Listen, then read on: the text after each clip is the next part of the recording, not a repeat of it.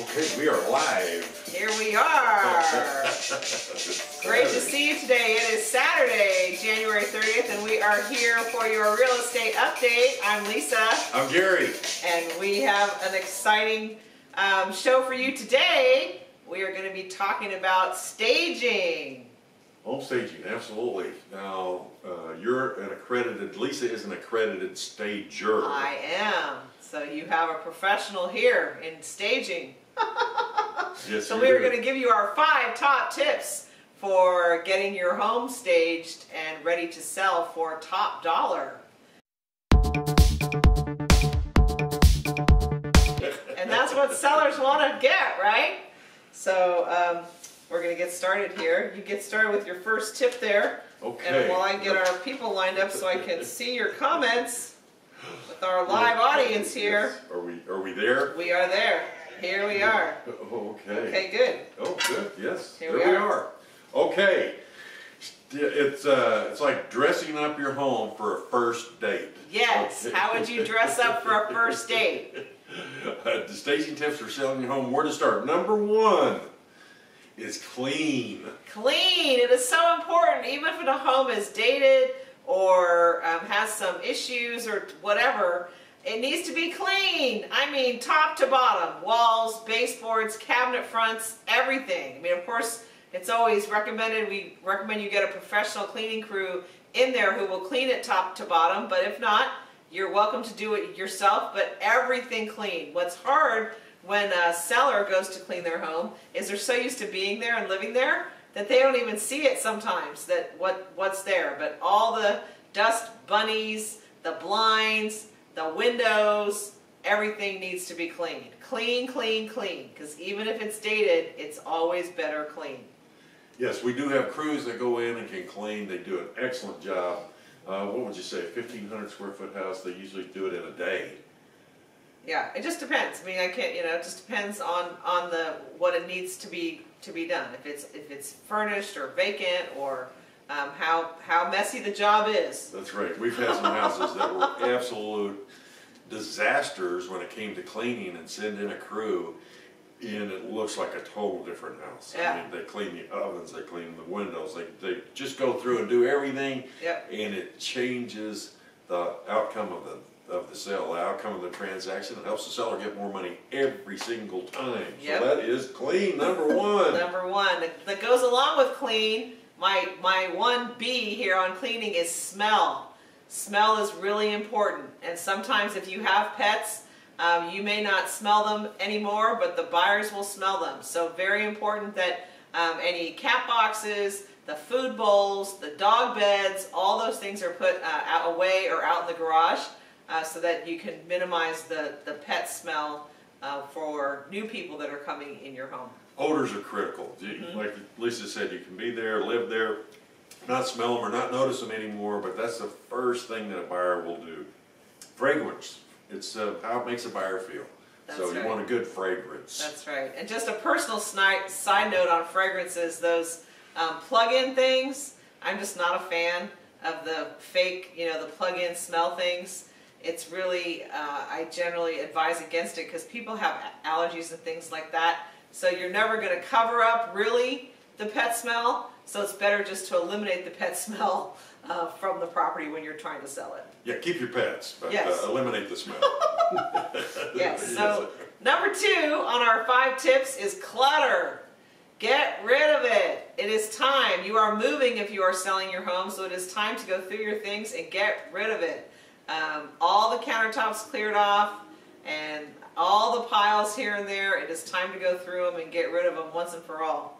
Yeah, start packing. Just start putting it away, putting it in boxes, put it in the garage. The only place you don't have to eliminate clutter is the garage. It's no problem. Yeah, I mean, I'd rather, if I have to choose, I'd have the house be show ready and all your treasures out in the garage. Of course, it's great if your garage is stage 2, but I live in the real world. And so I will always be happy to have the house be show ready and the garage have all the treasures out there and the boxes stacked up. Yes, that's where it ends up in the garage, final staging place before it goes to either your new home, storage, charity, wherever it's headed. that's usually the final place it ends up before it heads out the door is the garage. Yeah, that's right. Because the ultimate goal when you're staging your home for sale is really to depersonalize it. You want to take down things that are personal things to you and give it the broadest appeal, to appeal to as many buyers as you can. You want to get rid of your things in the home so the buyer can imagine their things being in the home. Yeah, so if you were to hire a decorator, the decorator is going to come in your home and they're going to personalize your home to your taste. If you hire a stager, they're going to come into your home to depersonalize your space. It appeals to a broader base of people. Right, and we've had this conversation lots of times about staging. If staging wasn't important, the builders wouldn't stage the models. I mean, everybody loves model homes, right? I mean, are we the only ones that love model homes? They're always crowded. You know, the flags for model homes are like, because they're always so beautiful. And why are they so beautiful? Because nobody lives there. There's no clutter. Nothing in the closets. Nothing in the shower. Nothing in the bathrooms. You know, it's really nice. But believe me, the builders wouldn't go to the expense to furnish the properties if it didn't bring top dollar to have them furnished. Every time. Yep. Yep. And the builders do a beautiful job of it, and you know their sales depend on that. Yep. So our number 3 got it tip. right there. Yep. What's number 3? Lighting. Lighting is so important. So if you go around your house, make sure all the bulbs are working. There's no burnt out bulbs. Make sure they all match, like in a bathroom that has a fixture that has 6 light bulbs. Make sure they all match. They're all the same color and they all work. And then just be sure that your light fixtures are clean, because maybe you haven't cleaned them, and you'll be amazed at the amount of light that comes out of a fixture once it's been cleaned. And also natural light. We want to make sure all the blinds are up, draperies are back for all showings, and make sure the windows are washed. We always suggest you get your windows washed the day before the photographer is going to come. Of course, we always use professional photography. It's very important to have your photography online be absolutely awesome, because that's where everyone's shopping now. I mean, everyone always has been, but now really people are shopping online first, and then possibly doing a video walkthrough tour, which we're happy to do for our sellers or our buyers. So the photography is really important. But to get all the light you can, wash the windows right before they come.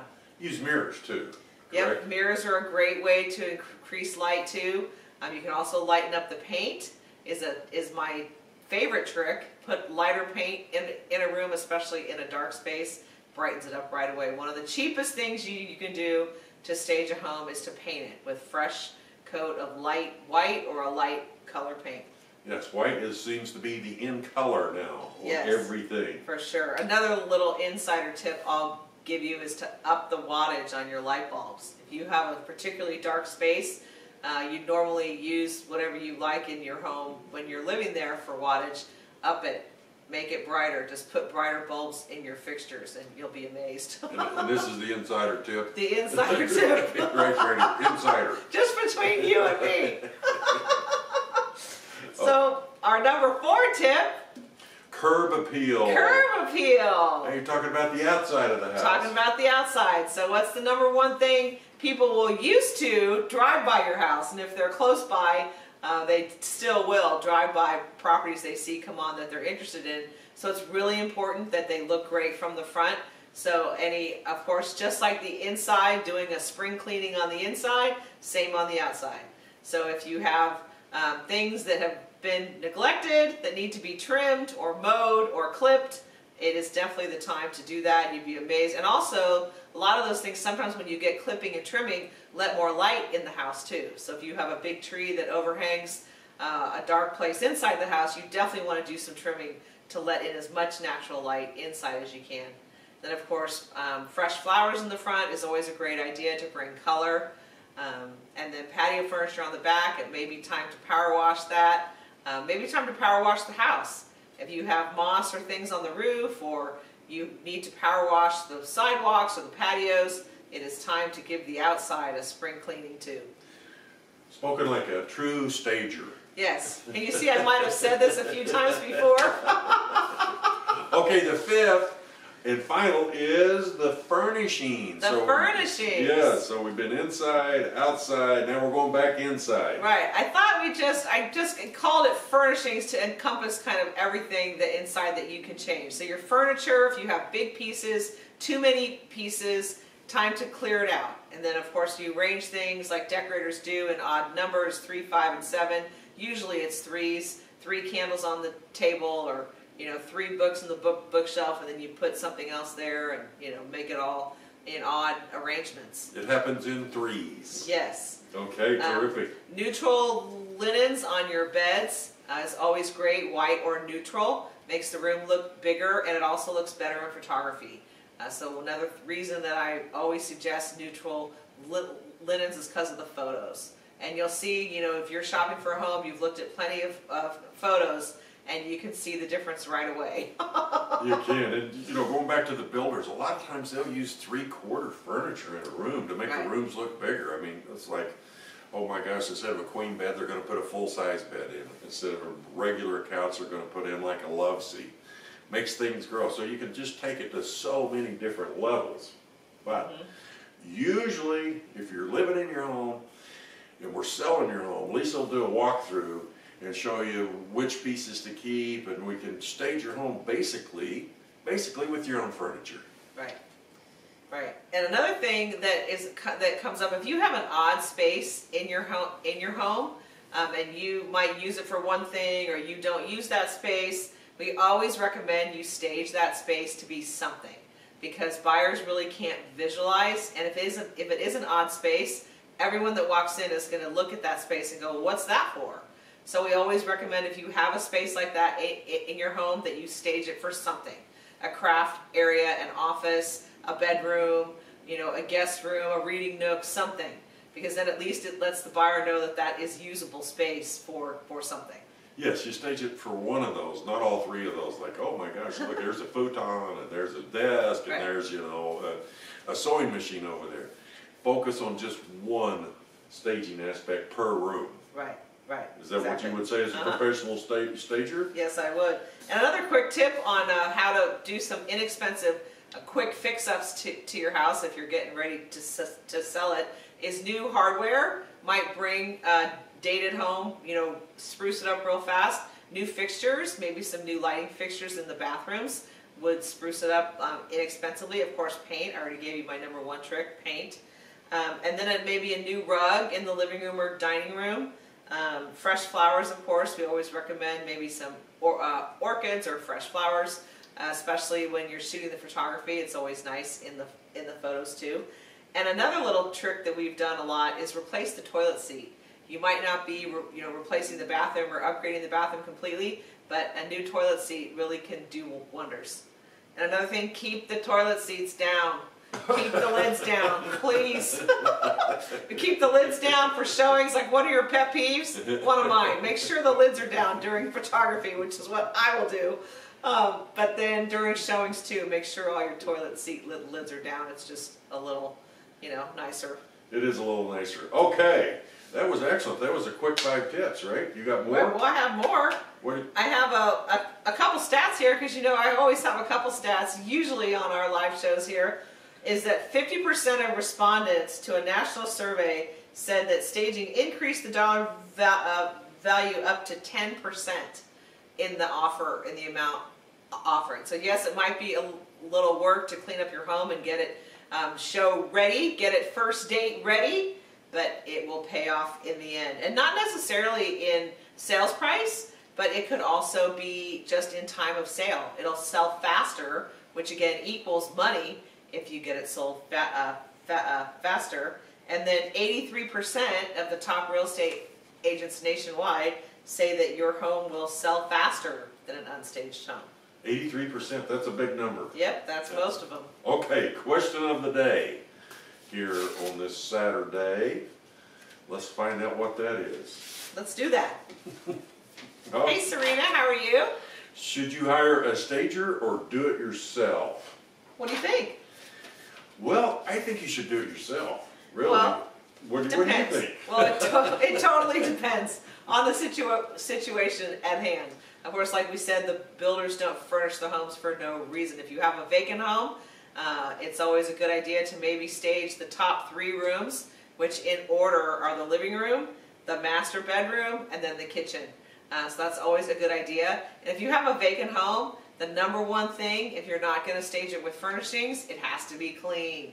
Really clean. Everything. Cabinets, floors, walls, baseboards, everything. So when you're talking about staging the kitchen, like a dining room table or something, a breakfast nook, or what do you mean? Well, making sure it's clear, it's all cleared off, or maybe you have a few things on the counters. I always tell people that have all their kitchen counters covered with things, they can keep one appliance. So if you use your coffee maker every day or your blender every day, that's what you're allowed to keep on your counters when we're staging a property.